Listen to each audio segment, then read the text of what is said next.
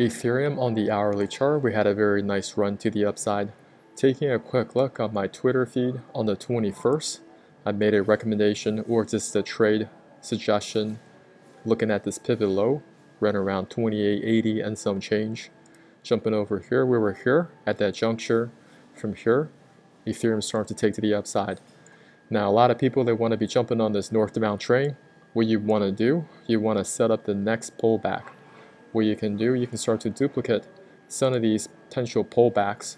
And from here, you want to just reproject it to this new recent high, just like that. That'll be your first price relationship. Next, I can use another pullback, such as one over here. Clicking from that pivot high, pivot low, pivot high. That'd be my second price relationship. We are looking for patterns that could repeat themselves over and over on a chart. In addition, doing a fib pull right here. This one provides a 618 retracement. So over here, there's nothing to do. If you're not in Ethereum, you're waiting for the next pullback.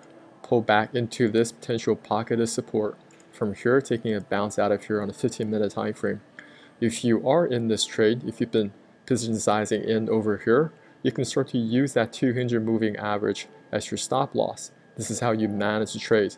So just in case that Ethereum starts to break below this area, you take your small profit, move on to a next trade. If you'd like to learn how to find high probability setups using Fibonacci analysis, check out my course in the descriptions below. If you haven't subscribed to our channel, subscribe now. Hit that notification button. Our first goal is 1,000 subs. We go over cryptocurrencies as well as US equities. Love to hear from you in the comments area. Talk to you soon.